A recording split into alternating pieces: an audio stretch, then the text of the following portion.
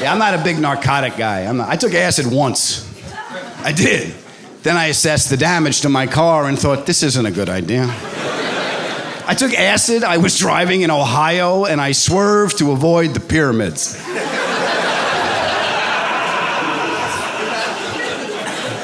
You have to do something when the mummies are chasing you. They're slow, but they're relentless. It's been centuries, and they can't let it go.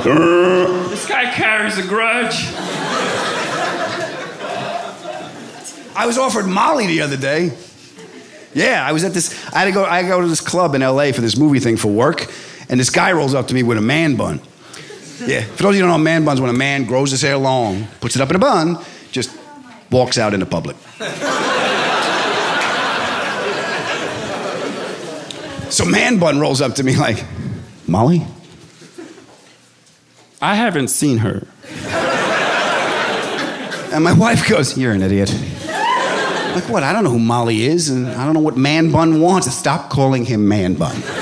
You're objectifying him. What do you want me to call him? Guy-gina? What do you want me to call him? Molly's not a who, it's a what. It's ecstasy. Ecstasy, honey, please. We're not doing ecstasy. At my age, I can't even have dairy. Are you kidding me?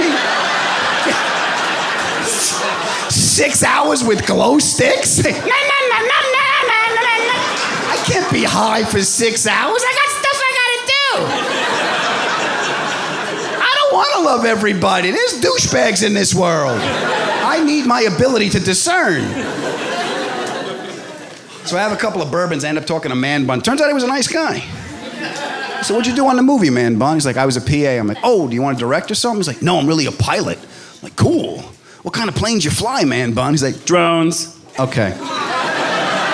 If you're gonna call yourself a pilot, you have to be in the aircraft and it's gotta leave the ground. You can't be down here while the thing is up there, man. I'm a pilot. What do you fly? Kites!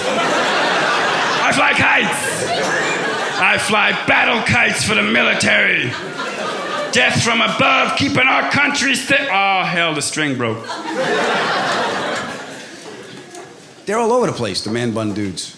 I got a place in California. Man buns, skinny jeans, beardy dudes riding skateboards in the street.